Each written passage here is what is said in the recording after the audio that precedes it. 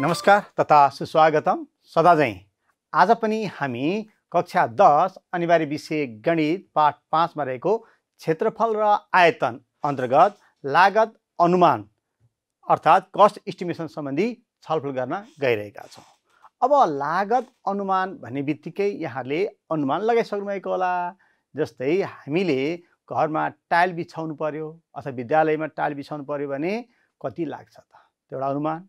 त्यस्तै घरको भित्तामा रङ लगाउनु पर्यो, त्यसको लागि कति लागत लाग्छ त, यस्तै सम्बन्धमा हामी आज छलफल गर्नेछौँ। अब जस्तै यहाँहरूले पक्कै पनि याद छ, हेर्नुस् त यहाँ चित्र हामी देख्न सक्छौँ। यो के छ? क्युबाइड छ हो। त्यस्तै यो के छ? पिरामिडको चित्र, सोली र बेलना, कोन र सिलिन्डर। अब यस्ता वस्तुहरूको आयतन र सर्फेस एरिया, सतहको क्षेत्रफल कसरी पत्ता लगाउन सकिन्छ भन्ने सम्बन्धमा अघिल्लो कक्षामा हामी छलफल गरिसकेका छौँ। अब हेर्नुस् त माथि दिएका यदि यो षड्मुखा पिरामिड सोली र बेलना आकारका यो ट्याङ्की हो भने यस्तोमा कति लिटर पानी अटाउला? हेर्नुस् त अब हामीले के चाहियो? यहाँ यसको भोल्युम फाइन्ड आउट गर्नु पर्यो। त्यस्तै यदि प्रति लिटर रु 2 रुपियाँका दरले पानी भर्नु पर्यो ट्याङ्कीमा भने कति खर्च लाग्छ त? अनुमान गर्नु पर्यो कति लागत लाग्छ। त्यस्तै यदि प्रति वर्ग फिट रु 100 का दरले रङ लगाउनु पर्यो भने कति खर्च लाग्छ होला? आज यस्तै विषयमा हामी छलफल गर्नेछौँ। छलफल गर्नुभन्दा अगाडि यहाँभन्दा अघिल्लो कक्षामा हामीले छलफल गरेका केही कुराहरूलाई म यहाँ स्मरण गराउन चाहन्छु। हेर्नुस् त जस्तै यो के भयो? क्युबाइड भयो हो, षड्मुखाकार। यसको लम्बाइ चौडाइ, लम्बाइलाई यसले जनाएका छौँ, चौडाइ बी, उचाइलाई या छ भने हामीले यस्तो षड्मुखाको आयतन, षडमुखा 6वटा सतह भएको, हेर्नुस् त ठोस वस्तुको यो आयतन निकाल्नु पर्यो भने यसलाई एल टाइम्स बी टाइम्स यच गर्छौँ। अर्थात् आधारको क्षेत्रफल एल टाइम्स बी गुणा उचाइ यच गर्छौँ हो। यदि यसको लम्बाइ चौडाइ र उचाइ सबै बराबर भएको भए यस्तो त्रिआयामिक वस्तुलाई हामीले घन भन्थ्यौँ हो। अब यसको पुरा सतहको क्षेत्रफल भन्नु पर्यो भने हेर्नुस् त कति हुने भयो त? 2 bracket LB plus LS plus BH हुने भयो। 6वटै सतहको क्षेत्रफल हामीले पत्ता लगाउनु पर्ने हुन्छ। अब त्यस्तै पिरामिडको कुरा गरौँ। हेर्नुस् त यो पिरामिड, यो कस्तो पिरामिड रहेछ त भन्दा आधार वर्ग भएको पिरामिड हो भन्ने कुरा यो चित्रबाट हामी बुझ्न सक्छौँ। जसको लम्बाइ, आधारको लम्बाइ ए छ, आधार वर्गाकार रहेछ, जसको उचाइलाई हामीले यच, अङ्ग्रेजी बडामा लागेको सानो अक्षर यचले जनाएका छौँ। त्यस्तै यसको छड्के लम्बाइलाई स्मल यलले र यो किनारा, यो छेउछेउको जुन छ त्यसलाई इले जनाउने चलन छ। अब यस्तो पिरामिडको हामीले यदि हामीलाई हेर्नुस् त यदि हामीलाई यहाँ यल यच र ए, यल छड्के उचाइ र पिरामिडको उचाइ र आधार भुजाको लम्बाइ तीनटा मध्ये कुनै दुईटा दिएको छ, तेस्रो लम्बाइ पत्ता लगाउनु पर्यो भने हामीले पाइथागोरस साध्य अनुसार L square equals to H square plus bracket open a/2 bracket close को होल स्क्वायर, यो सूत्र प्रयोग गरेर यल यच र ए मध्ये कुनै दुईटा दिएको छ, तेस्रो भुजा पत्ता लगाउन हामीले पाइथागोरस साध्य अनुसार यो सूत्र प्रयोग गर्दछौँ। त्यस्तै यदि किनाराको लम्बाइ ई अनि छड्के उचाइ यल र आधार भुजाको लम्बाइ ए तीनवटा मध्ये कुनै दुईवटा दियो, तेस्रो भुजा कुनै निकाल्नु पर्यो भने हामीले E square equals to L square plus bracket open a/2 bracket क्लोजको whole square, यो सूत्र प्रयोग गरेर हामीले तेस्रो भुजा पत्ता लगाउन सक्छौँ। यो त भयो कुनै दुईटा भुजा दिएको बेलामा तेस्रो भुजा कसरी पत्ता लगाउने भनेर पाइथागोरस साध्य अनुसार हामीले पहिला पनि छलफल गरिसकेका छौँ। अब यसको आयतन निकाल्नु पर्यो भने यो पिरामिड हो, तसर्थ 1/3, यसको आयतन कति हुने भयो त? 1/3 आधारको क्षेत्रफल ए स्क्वायर टाइम्स उचाइ यचले हाम्रो यो सूत्र प्रयोग गर्यो भने यो वर्गाकार पिरामिडको आयतन हामीले पत्ता लगाउन सक्छौँ। त्यस्तै पिरामिडको छड्के सतहको क्षेत्रफल, यहाँ पिरामिडको छड्के सतहको क्षेत्रफल भन्नाले यो वर्गाकार पिरामिडको 4वटा त्रिभुजाकार सतहहरू जुन छ त्यसलाई हामी छड्के सतहको क्षेत्रफल भन्छौँ। यहाँ पिरामिडको छड्के सतहको क्षेत्रफल, यो त्रिभुजाकारको सतह देख्न सक्नुहुन्छ 4वटा, यसको क्षेत्रफल के हुँदो रहेछ? छड्के सतहको क्षेत्रफल 2al हुन्छ भनेर हामीले छलफल गरिसकेका छौँ। त्यस्तै पुरा सतहको क्षेत्रफल भन्यो भने आधारको क्षेत्रफल भनेको आधार वर्ग छ a स्क्वायर प्लस 2al। यसरी यो पिरामिडको आयतन, छड्के सतहको क्षेत्रफल र पुरा सतहको क्षेत्रफल पत्ता लगाउन यी सूत्रहरू प्रयोग गर्छौँ भनेर हामीले छलफल गरेका थियौँ। त्यस्तै अब कोणतिर जाउँ। हेर्नुहोस् त, यो कोण छ। यो कोणको उचाइलाई हामीले यसको अर्धव्यासलाई r र यो छड्के जुन उचाइ छ यसलाई यसले जनाउँदाखेरि पाइथागोरस साध्य अनुसार l square equals to h square plus r square हुन्छ। अब यो सूत्र कतिखेर प्रयोग हुन्छ त भन्दा यो l छड्के लम्बाइ, यो ठाडो उचाइ र अर्धव्यास, यो तीनटा मध्ये कुनै दुईटाको नाप दिएको बेलामा तेस्रो भुजाको नाप पत्ता लगाउनु पर्यो भने l square equals to h square plus r square प्रयोग गर्दछौँ सोलीको लागि। हेर्नुहोस् है, अब सोलीको आयतन निकाल्नु पर्यो भने यो के भयो त भन्दा 1/3 पाइ r स्क्वायर h हुन्छ भनेर हामीले अघिल्ला कक्षाहरूमा पनि छलफल गरिसकेका छौँ। त्यस्तै यसको वक्र सतहको क्षेत्रफल अर्थात् वरिपरिको भाग आधार समतल छ, अरू के छ वक्र सतहको क्षेत्रफल के भयो पाइ r l हुन्छ भनेर छलफल गरेका थियौँ। त्यस्तै सोलीको पुरा सतहको क्षेत्रफल total surface area equals to आधारको क्षेत्रफल। आधार कस्तो छ त, यो सोलीको वृत्त छ, त्यसो पाइ r स्क्वायर प्लस पाइ r l भयो, अर्थात् पाइ r bracket r plus l लेख्न सकिन्छ भनेर छलफल गरिसकेका छौँ। त्यस्तै अब बेलनातिर जाउँ। यो बेलनाको अर्धव्यास, आधारको अर्धव्यास कति छ r र उचाइ कति छ h छ भने बेलनाको आयतन कति भयो आधारको क्षेत्रफल गुणा h उचाइ भयो, अर्थात् पाइ r स्क्वायर h भयो। त्यस्तै यसको वक्र सतहको क्षेत्रफल कति हुने भयो त, यो घुमाउरो भागको सतहको क्षेत्रफल 2 पाइ r h हुन्छ। परिधि गुणा उचाइ गर्यो भने वक्र सतहको क्षेत्रफल आउँछ भनेर हामी छलफल गरिसकेका छौँ। त्यस्तै अब बेलनाको पुरा सतहको क्षेत्रफल यहाँलाई थाहा छँदैछ। पुरा सतह भन्ने बित्तिकै हेर्दा वा छाम्दा प्राप्त हुने सतहहरूको जम्मा क्षेत्रफललाई पुरा सतहको क्षेत्रफल भन्दछौँ। यहाँ दुईटा वृत्त हामी देख्न सक्छौँ 2 पाइ r स्क्वायर प्लस 2 पाइ r h, अर्थात् 2 पाइ r bracket r plus h bracket क्लोजबाट हामीले बेलनाको पुरा सतहको क्षेत्रफल पत्ता लगाउन सक्छ भनेर हामीले अघिल्ला कक्षाहरूमा छलफल गरिसकेका छौँ। यो त भयो अघिल्ला कक्षामा छलफल गरेका कुराहरू भए। त्यस्तै अब बेलना र सोली कम्बाइन्ड सोलीतिर जाउँ। हेर्नुहोस् त, यहाँ कम्बाइन्ड संयुक्त ठोस वस्तु। अब यहाँ के छ भन्दा बेलना र सोली मिलेर बनेको छ। अब यस्तो आकृतिका वस्तुहरू त यहाँले पेन्सल देख्नु भएको छ है, यो मार्करमा पनि यो बेलना आकार छ, यो सोली आकार देख्न सक्नुहुन्छ। त्यस्तै विभिन्न यस्ता वस्तुहरू हामी देखिरहेका हुन्छौँ, प्रयोग गरिरहेका हुन्छौँ। अब यसको यहाँ सिलिन्डरको उचाइलाई अङ्ग्रेजी बडामालाको ठुलो अक्षर यसले जनाएको छु यहाँ मैले भने, यो सोलीको उचाइलाई अङ्ग्रेजी बडामालाको सानो अक्षर यसले जनाएको छ। उचाइ त उचाइ फेरि कन्फ्युज हुन्छ भनेर यहाँले s1 s2 अलग अलग सिम्बल पनि दिन सक्नुहुनेछ। र बेलनाको अर्धव्यास भन्नु र सोलीको अर्धव्यास भन्नुको एउटै हुन्छ। हेर्नुहोस् है, अब र यो सोलीको छड्के उचाइलाई हामीले l भनेका छौँ। अब यसबाट हामी यहाँ गर्न सक्छौँ अघि नै भने जस्तै पाइथागोरस साध्य, किनभने यहाँ सोली छ, l s र r सोलीको उचाइ अर्धव्यास र l तीनटा मध्ये कुनै दुईटा थाहा भयो नाप र तेस्रो पत्ता लगाउनु पर्यो भने पाइथागोरस साध्य अनुसार l square equals to h square plus r square सूत्र प्रयोग गरेर थाहा नभएको अर्थात् तेस्रो भुजाको नाप पत्ता लगाउन सक्छौँ। त्यस्तै अब हेर्नुहोस् त बेलना र सोलीमा अब यसको आयतन निकाल्नु पर्यो। अब यो सोलीको आयतन के हुने भयो 1/3 पाइ r स्क्वायर h प्लस बेलनाको आयतन पाइ r स्क्वायर h हुन्छ भनेर छलफल गरिसकेका छौँ। त्यस्तै वक्र सतहको क्षेत्रफल हेर्नुहोस् त, यहाँ बेलनाको वक्र सतहको क्षेत्रफल र सोलीको वक्र सतहको क्षेत्रफल, अर्थात् सोलीको के भयो वक्र सतह पाइ r l अनि बेलनाको 2 पाइ r h हुन्छ भनेर छलफल गरिसकेका छौँ। अब रह्यो पुरा सतहको क्षेत्रफलमा अलि विशेष ध्यान दिनुपर्ने हुन्छ। मैले अघि नै भनिसकेँ पुरा सतह भन्ने बित्तिकै हेर्दा वा छाम्दा प्राप्त भएको सतहहरू हो। हेर्दा वा छाम्दा हेर्नुहोस् त यस्तै आकारको छ। अब यहाँ पुरा सतह भन्ने बित्तिकै आधारको क्षेत्रफल पाइ r स्क्वायर, वक्र सतह यो बेलनाको वक्र सतहको क्षेत्रफल 2 पाइ r h प्लस पाइ r l सोलीको वक्र सतह मिलेर बनेको हुन्छ।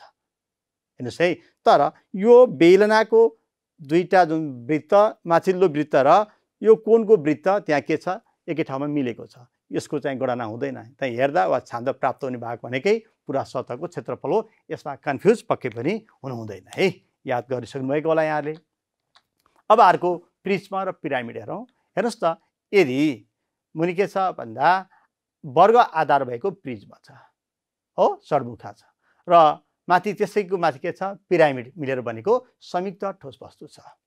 अब यस्तो वस्तुको आधार भुजाको लम्बाइलाई हामीले यहाँ के मानेका छौँ, अङ्ग्रेजी वर्णमालाको सानो अक्षर एले जनाएका छौँ भने प्रिज्मको उचाइलाई अङ्ग्रेजी वर्णमालाको ठुलो अक्षर यसले जनाएका छौँ। अब यो पिरामिड छ, यो पिरामिडको उचाइलाई अङ्ग्रेजी वर्णमालाको सानो अक्षर यसले जनाएका छौँ। यहाँले S1 S2 अलग अलग नामले पनि जनाउन सक्नुहुन्छ, यसमा कुनै समस्या रहेन। हेर्नुहोस् त, त्यस्तै यो छड्के लम्बाइलाई स्मल यल अनि किनाराको लम्बाइलाई इले जनाएका छौँ। अब यो मध्ये सबभन्दा पहिला हामी के गर्छौँ, पाइथागोरस साध्य अनुसार ई हेर्नुहोस् त, यहाँ H² = L H र A मध्ये तीनटा मध्ये कुनै दुईटा दिएको छ भने L² = H² plus bracket open A/2 को होल स्क्वायरको सूत्र प्रयोग गरेर पत्ता लगाउन सक्छौँ। त्यस्तै E² = यो पिरामिड हेर्नुहोस् है, E² = L² plus bracket open A/2 को होल स्क्वायरको सूत्र प्रयोग गरेर तीनटा मध्ये E, L र A तीनवटा मध्ये कुनै दुईटा दियो तेस्रो पत्ता लगाउनु पर्यो भने यी सूत्रहरू प्रयोग गरेर हामीले निकाल्न सक्छौँ। अब यो संयुक्त ठोस वस्तु षड्मुखा र पिरामिडको आयतन भन्यो भने यो षड्मुखाको आयतन A² टाइम्स S भयो हो, अनि पिरामिडको प्लस 1/3 आधारको क्षेत्रफल A² टाइम्स पिरामिडको उचाइ S भयो। अब त्यस्तै यसको छड्के सतहको क्षेत्रफल भन्यो भने यो षड्मुखाको पुरा सतह आधारको क्षेत्रफल A² प्लस 4AH प्लस पिरामिडको छड्के सतह 2AL भयो। हेर्नु चाहिँ पुरा सतहको क्षेत्रफल। यसरी हामीले पुरा सतहको क्षेत्रफल यो सूत्र प्रयोग गरेर हामीले गर्न सक्छौँ। यस्ता वस्तुहरू कुनैमा हामीले रङ लगाउनु पर्ने होला, कुनैमा पानी भर्नुपर्ने होला, कुनैमा विभिन्न निर्माण कार्यहरूमा यस्ता आकृतिहरू प्रयोग हुन्छ। त्यसका सतहको क्षेत्रफल आयतन निकालेर कस्ट इस्टिमेसन अथवा लागत अनुमान गर्नुपर्ने हुन्छ। अब एउटा प्रश्नतिर जाउँ। हेर्नुहोस् त, यहाँ दिएको छ, दिएको ट्याङ्कीमा बढीमा कति लिटर पानी अटाउन सक्छ। हेर्नुहोस् त, अब हाम्रो यस्तो एउटा ट्याङ्की रहेछ, ट्याङ्कीको लम्बाइ कति रहेछ 2 मिटर रहेछ, चौडाइ कति रहेछ हेर्नुहोस्, लम्बाइ 2 मिटर, चौडाइ कति रहेछ 1.5 मिटर र यसको उचाइ 2 मिटरै रहेछ। अब यस्तो आकारको षड्मुखाकार आकारको ट्याङ्की रहेछ, पानी ट्याङ्की। अब यसको आयतन कति हुन्छ त?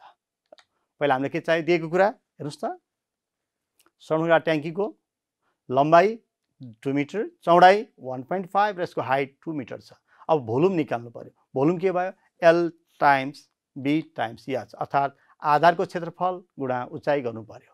अर्थात् L के छ 2 टाइम्स B 1.5 टाइम्स 2 गर्दा 6 क्युब मिटर भयो यसको आयतन। अब यसलाई हामीलाई केमा बदल्न भनेको छ, हेर्नुहोस् त, कति लिटर, ओहो घन मिटरलाई लिटरमा भनेपछि के गर्नु पर्ला, याद गर्नुहोस् त, 1 घन मिटर बराबर कति लिटर पानी हुन्छ त? पक्कै पनि यहाँलाई याद छ है। फेरि 1 घन मिटर बराबर कति लिटर पानी हुँदो रहेछ त? 1000 लिटर पानी हुन्छ। हेर्नुहोस् है, यदि यहाँले लम्बाइ 1, चौडाइ H र गहिराइ पनि 1 मिटर भएको कुनै खाल्टोमा पानी भर्नु भने 1000 लिटर अट्दो रहेछ। अब भनेपछि यहाँ पनि यस्तो ट्याङ्की रहेछ, कति घन मिटर भएको 6 घन मिटर भएको भनेपछि 1 घन मिटर बराबर 1000 लिटर भने 6 घन मिटर बराबर कति भयो त? 6 गुणा 1000 अर्थात् 6000 लिटर पानी अट्दो रहेछ। हेर्नुहोस् त, अब हामीलाई कति लिटरको पानी अट्ने ट्याङ्की किन्नु छ भने त्यसको आयामहरू लम्बाइ चौडाइ उचाइ नापेर यसरी पत्ता लगाउन सक्छौँ। अब यो ट्याङ्कीमा बढीमा 6000 लिटर पानी अटाउँछ भनेर हामी भन्न सक्छौँ।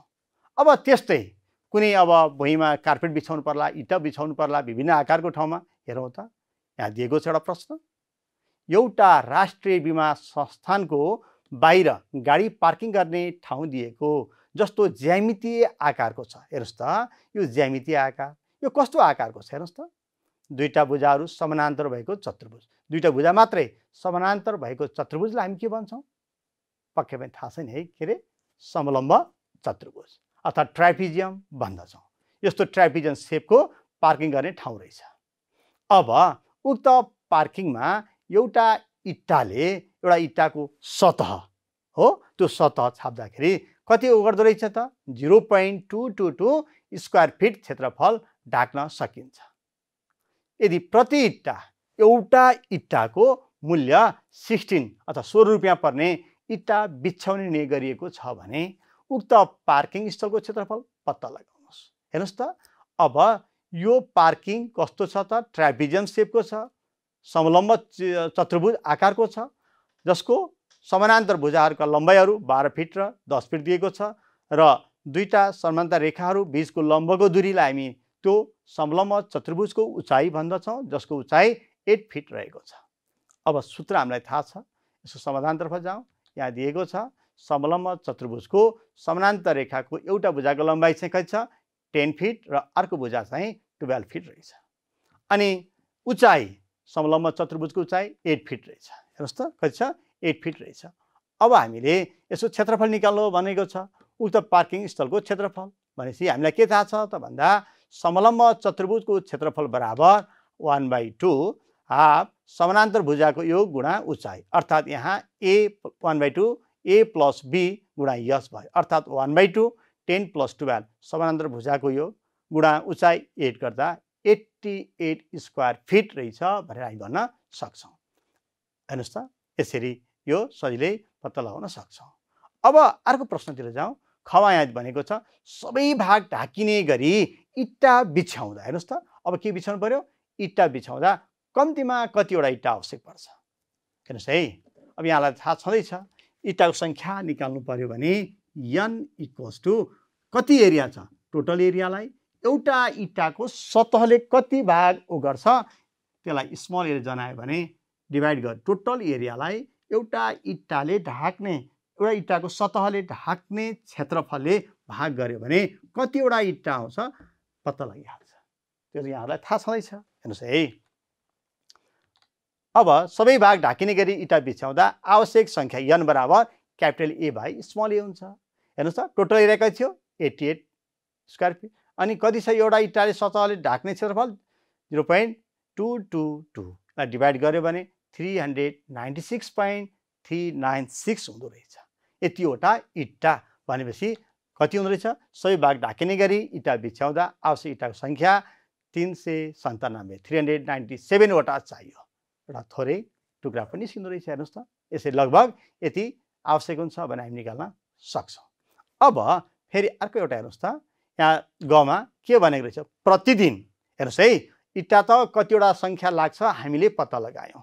अब एक दिन एउटा कामदारले मानौ 1200 रुपियाँ ज्याला लिँदो रहेछ हो, ज्याला सहित। अब दुईजना कामदारले 3 दिनमा इट्टा बिछ्याउन सक्छन् भने अब इट्टा सहितको जम्मा खर्च कति लाग्यो त। हेर्नुहोस् त यस्तो काम त हाम्रो दैनिक जीवनमा कति प्रयोग हुन्छ, कति महत्त्वपूर्ण रहेछ। हेर्नुहोस् त अब हामी के गर्न सक्छौँ, समाधानतर्फ जाउँ। यहाँ समलम्ब चतुर्भुज र इट्टाको सङ्ख्या आइसकेको छ। अब एक कामदारको एक दिनको ज्याला कति भनेको छ 1200 रुपियाँ छ। अब यति भइसकेपछि अब यहाँ दुईजना कामदारले 3 दिनमा कति लाग्ने भयो त, त्योभन्दा धेरै लाग्ने भयो। त्यसै 1200 गुणा 2 गुणा 3 गर्दा 7200 रुपियाँ ज्याला लाग्दो रहेछ। दुईजना कामदारलाई 3 दिनसम्म काम गर्दा 7200 रुपियाँ ज्याला लाग्दो रहेछ। अब इट्टाको कुरा गरौँ। एउटा इट्टाको कति पर्दो रहेछ प्रति इट्टा 16 रुपिस। यहाँ देख्नुभएको छ प्रति इट्टाको मूल्य 16 छ। हामीलाई लगभग कतिवटा इट्टा चाहिने भयो 397 वटा। भनेपछि यसलाई के गर्नु पर्यो 16 टाइम्स 397 गर्दा 6352 रुपिस इट्टाको जम्मा मूल्य पर्न आउँदो रहेछ। हामीलाई यहाँ भनेको छ इट्टा बिछ्याउन सक्छ भने इट्टा सहितको जम्मा कति खर्च लाग्ला। हेर्नुहोस् त ज्याला र इट्टा सहितको जम्मा खर्च 6352 रुपियाँ इट्टाको प्लस 7200 ज्याला गर्दा 13552 रुपियाँ लाग्दो रहेछ। यसरी हामीले लागत अनुमान गर्न सक्छौँ। अब अर्को प्रश्नतिर जाउँ है त। अब हेर्नुहोस् त यहाँ प्रश्नले के भनेको छ लम्बाइ 9 फिट भएको एउटा घनाकार कोठा। यहाँलाई याद छ नि है, घनाकार भन्ने बित्तिकै लम्बाइ चौडाइ र उचाइ बराबर भएको, अर्थात् यहाँ यसको लम्बाइ चौडाइ र उचाइ कति फिट 9 फिट भएको एउटा घनाकार कोठा रहेछ। उक्त कोठामा 2 फिट किनारा भएका दुईवटा वर्गाकार झ्याल, वर्गाकार चाहिँ लम्बाइ र चौडाइ बराबर भएको, लम्बाइ पनि 2 फिट चौडाइ पनि 2 फिट भएको वर्गाकार झ्याल र दुईवटा 5x3 स्क्वायर फिट भएका ढोका छन् भने, दुईटा ढोका छ। हेर्नुहोस् है, मानौ लम्बाइ चौडाइ र उचाइ बराबर भएको 9 फिट, लम्बाइ 9 फिट चौडाइ र 9 फिट उचाइ भएको वर्गाकार घनाकार एउटा कोठा छ। यो कोठामा 2 फिट किनारा भएको दुईवटा वर्गाकार झ्यालहरू छ। मानौ यो कोठामा 2 फिट लम्बाइ पनि चौडाइ पनि 2 फिट रहेछ। त्यस्तै सपोज यो कोठामा पनि 2 फिट दुईटा झ्याल रहेछ। अनि त्यहाँ भनेको छ 5x3 स्क्वायर फिट भएका दुईटा ढोका छन्। हेर्नुहोस् त, मानौ यो ढोकाको नाप कति रहेछ, एउटा ढोका यहाँ रहेछ 5 फिट उचाइ र 3 फिट चौडाइ भएका दुईटा रहेछ।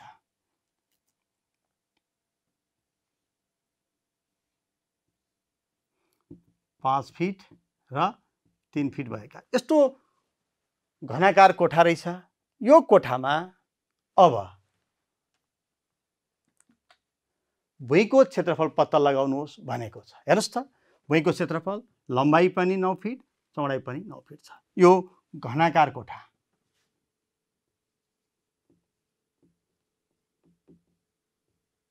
यहाँ घनाकार कोठाको हामीलाई के छ, लम्बाइ चौडाइ उचाइ हुन्छ। घनाकार बन्ने बित्तिकै लम्बाइ बराबर चौडाइ बराबर यस पनि लेख्न सक्नुहुन्छ। सबै कति भयो त, 9 फिट भयो। अनि ढोकाको नाप कति छ, 5x3 को छ, झ्याल 2x2 को छ। अब यहाँ कमा सोधेको छ भुइँको क्षेत्रफल कति छ। हेर्नुहोस् त, भुइँको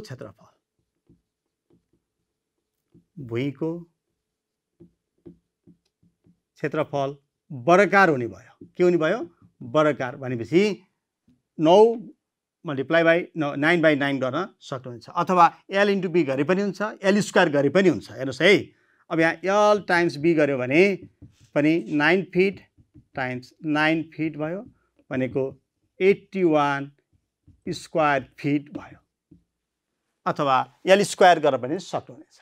हेर्नुहोस् है, यो भयो क। अब अर्को प्रश्नले के भनेको छ त, झ्याल र ढोका बाहेक 4 भित्ताको क्षेत्रफल कति हुन्छ। झ्याल र ढोका बाहेक अब झ्यालको क्षेत्रफल कति हुन्छ। हेर्नुहोस् त, खमा जाउँ। हामीले एउटा झ्यालको क्षेत्रफल हेर्नुहोस् त कति भयो त, लम्बा यो वर्गाकार छ 2 स्क्वायर 4 गर्न सक्छौँ भनेपछि एउटा झ्यालको क्षेत्रफल कति छ, नाप 2/2 को छ। 2 टाइम्स 2 भनेको 4 केमा छ, फिटमा छ, स्क्वायर फिट लेख्न सक्छौँ। त्यसो भए एउटा थियो, यस्तो झ्याल कतिवटा छ त, 2टा छ भनेपछि 2वटा झ्यालको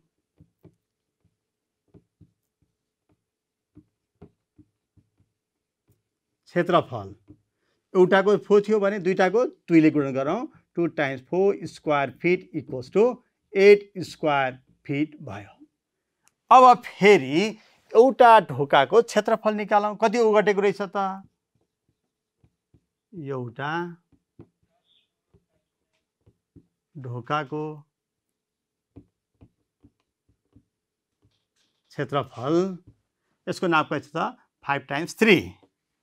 5 टाइम्स 3 भनेको 15 स्क्वायर फिट भयो। अब देयरफोर कतिवटा, 2वटा ढोकाको क्षेत्रफल बराबर 2 गुणा एउटाको थियो 15 स्क्वायर फिट भएपछि 30 स्क्वायर फिट भयो। अब यहाँ सोधेको छ झ्याल र ढोका बाहेक 4 भित्ताको क्षेत्रफल। हेर्नुहोस् त, भनेपछि 4 भित्ता, झ्याल ढोका बाहेक 4 भित्ताको क्षेत्रफल। अब 4 भित्ताको क्षेत्रफल कति हुन्छ त, चार भित्ताको क्षेत्रफल बराबर यहाँ 4LS पनि लेख्न सक्नुहुन्छ, यो घन भएको भएर, नत्र भए हामीले 2HL + B पनि गर्न सक्छौँ। हेर्नुहोस् है, किन L B र S त बराबर छ, 4LS पनि लेख्न सक्नुहुनेछ। अब यहाँ यसो गर्नु भने 2, यसको हाइट कति छ 9, लम्बाइ पनि 9, 9 गर्दा कति भयो त 18 × 18 = 324 स्क्वायर फिट भयो। अब यहाँ झ्याल र ढोका बाहेक भनेको छ, तसर्थ यो चार भित्ताको सबै, योबाट झ्याल र ढोकाको, दुईटा झ्याल र दुईटा ढोकाको क्षेत्रफल घटाउनु पर्यो। अब हेर्नुहोस् त, दुईटा झ्याल र दुईटा ढोका बाहेक चार भित्ताको क्षेत्रफल अर्थात् झ्याल र ढोका बाहेक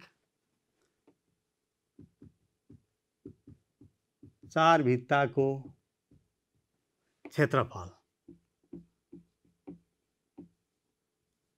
बराबर, यसलाई A माने, मैले A1 माने, इक्वल्स टु चार भित्ताको जम्मा क्षेत्रफल 324 माइनस दुईटा झ्यालको क्षेत्रफल 8 माइनस दुईटा ढोकाको क्षेत्रफल 30। कति आयो हेर्नुहोस् त, 324 माइनस 38 गर्दा कति भयो त, यहाँ घटाइदिनुहोस् 286 हो। यति के त फिट, स्क्वायर फिट हुँदो रहेछ। अब त्यस्तै अर्को प्रश्न हेर्नुहोस् त, यदि प्रति वर्ग फिट रु 350 का दरले चारवटै भित्तामा झ्याल ढोका सहित रङ लगाउन जम्मा कति रकम आवश्यक पर्छ त? हेर्नुहोस् त, चार भित्ताको जम्मा क्षेत्रफल 324 छ। अब हामीलाई सोधेको छ गमा प्रति वर्ग फिटको रु 350 का दरले, हेर्नुहोस् त, प्रति वर्ग फिट रङ लगाउन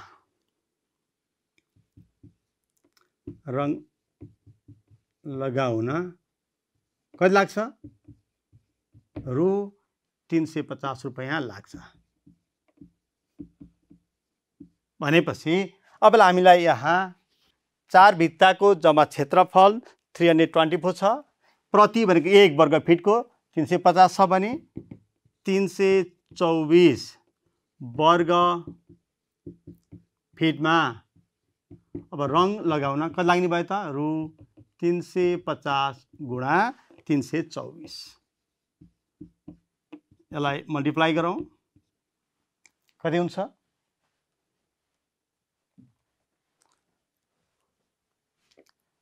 324 गुणा 350 गर्यो भने 0 0 0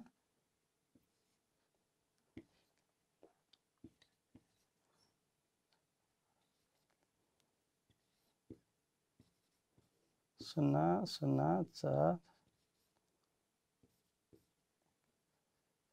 1,13,400 रु 1,13,400 पर्दो रहेछ।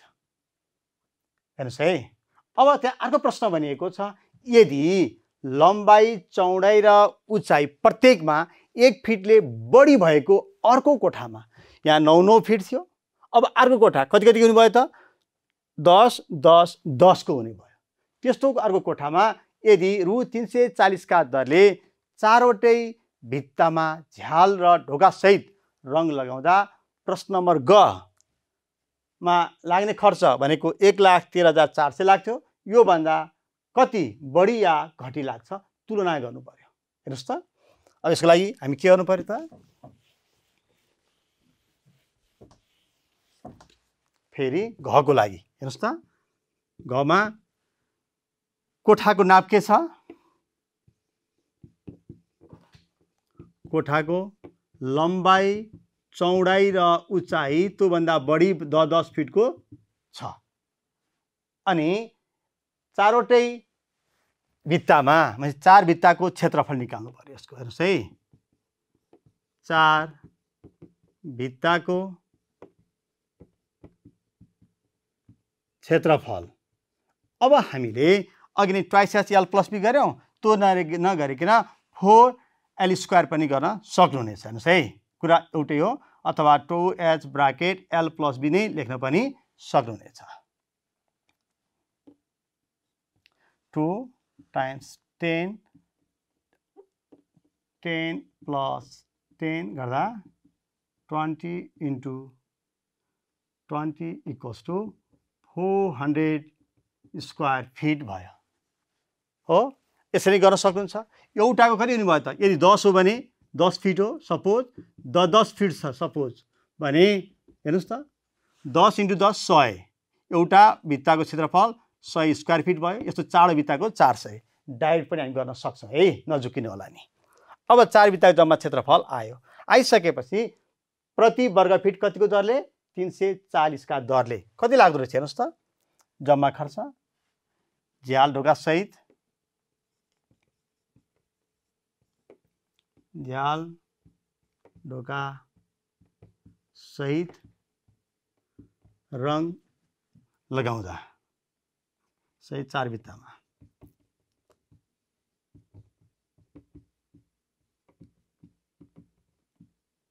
रङ लगाउँदा कति खर्च लाग्ने भयो त? 400 स्क्वायर फिट, 1 वर्ग फिटको कति दिएको छ? 340 गुणा 340 गऱ्यौँ भने कति रुपैयाँ आउने भयो त? मल्टिप्लाई गरौँ, 0 3 छ,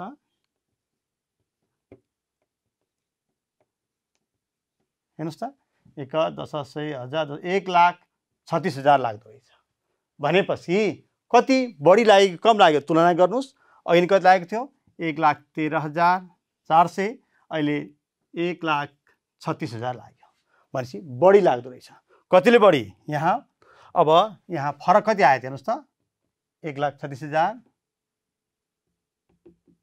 1,36,000 माइनस 1,13,400 गर्दा कति भयो? घटाउँ, 0 0 6 2 2 22,600 फरक आउँदो रहेछ। हेर्नुहोस्, यसरी हामीले कत्रो कोठामा रङ लगाउँदा कति लाग्छ, कुनको दरले भनेर लागत अनुमान हामीले गर्न सक्छौँ। अब हेर्नुहोस् त, अर्को एउटा प्रश्न,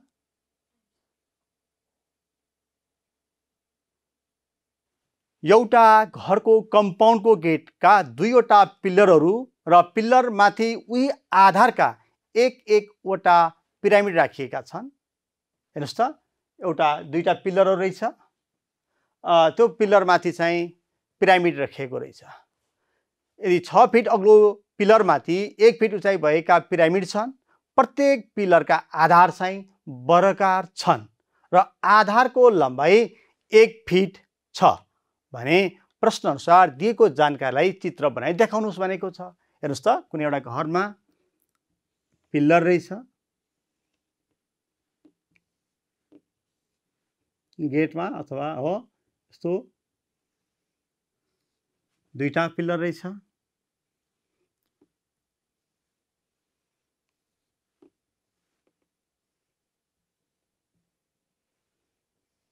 यो पिल्लर माथि पिरामिड वर्गाकार आधार भएको पिरामिड रहेछ। हेर्नुहोस् त, 2टा पिल्लर माथि वर्गाकार आधार छ। अब यो पिल्लरको उचाइ चाहिँ 6 फिट छ। हेर्नुहोस् है, यसको पनि कति छ? 6 फिट छ। अनि पिल्लरमाथि 1 फिट उचाइ भएको, यसको उचाइ कति छ? 1 फिट छ। यसको पनि पिरामिडको उचाइ 1 फिट छ र पिल्लरको आधार चाहिँ वर्गाकार छ, जसको लम्बाइ 1 फिट छ। यस्तो पिल्लर रहेछ हो। अब हेर्नुस् त गेटमा भएका दुईटा पिल्लर। अब वर्गाकार आधार भएको पिरामिडको छड्के सतहको क्षेत्रफल पत्ता लगाउने सूत्र के हुन्छ? हामीलाई के थाहा छ? यल छड्केलाई लम्बाइलाई हामीले यल मान्छौँ। पिरामिडको छड्के लम्बाइ अथवा उचाइ, छड्केलाई हामीले केले जनाउँछौँ? यलले जनाउँछौँ। अनि सिधा ठाडो उचाइलाई हामीले यसले जनाउँछौँ। यस यहाँ कति छ? 1 फिट छ भने छड्के उचाइ पत्ता लगाउने सूत्र के भयो त? L इक्वल्स टु अनि आधार भुजाको लम्बाइ, आधारको लम्बाइ भन्नुहोस् है।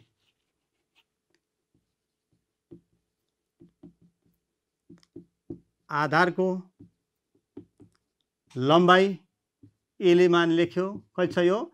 1 फिट छ। अनि यो के छ भन्दाखेरि पिल्लरको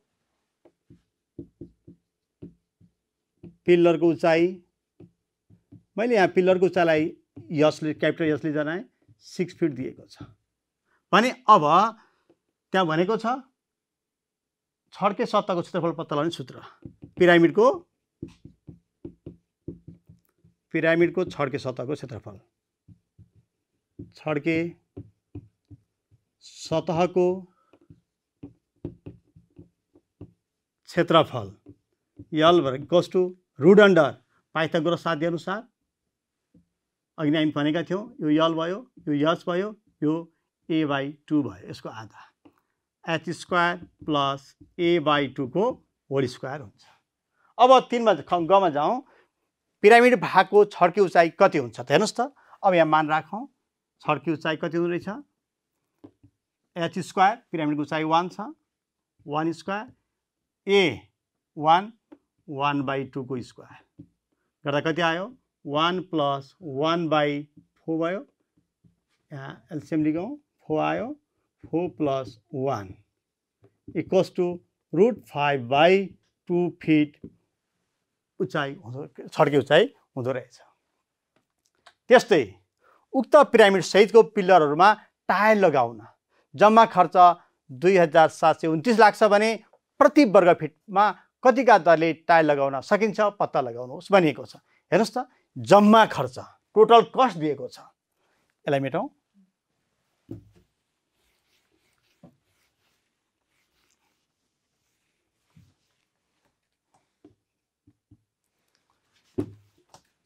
यहाँ घमा भनेको छ टाइल लगाउनु पर्ने छ भनेपछि टाइल लगाउने यो पिल्लर छ। हामीले पुरा सतहको क्षेत्रफलमा आधारको क्षेत्रफल गणना हुँदैन। किन हुँदैन भन्दा यो त जमिन मुनि छ। त्यसले गर्दा यसको एलएसए अथवा छड्के सतहको क्षेत्रफलको भन्ने नै यहाँ टाइल लगाउने भएको जम्मा क्षेत्रफल हुन्छ। यो कुरा चाहिँ याद गर्नुपर्ने हुन्छ। हेर्नुहोस् है त। अब टाइल लगाउने भएको जम्मा क्षेत्रफल यहाँ, अब टाइल लगाउने भागको जम्मा क्षेत्रफल भनेकै यसको के हो भन्दाखेरि छड्के सतहको क्षेत्रफल हो।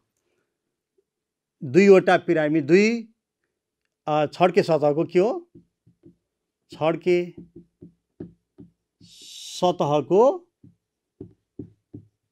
क्षेत्रफल हो भने हामी भन्न सक्छौँ। यहाँ छड्के सतहको क्षेत्रफल के भयो? हेर्नुहोस् त, वर्गाकार छ 4a × h, 4ah plus 2al, 2al गऱ्यो भने एउटा पिल्लरको आयो।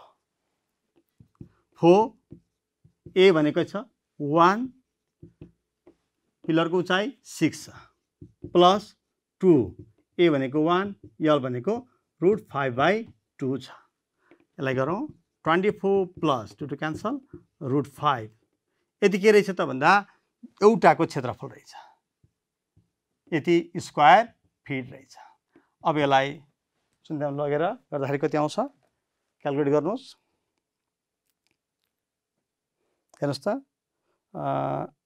√5 सरी √5 प्लस 24 गर्दा 26.24 स्क्वायर फिट अथवा फिट स्क्वायर फिट आयो एउटाको। अब दुईटा पिलरको दुईवटा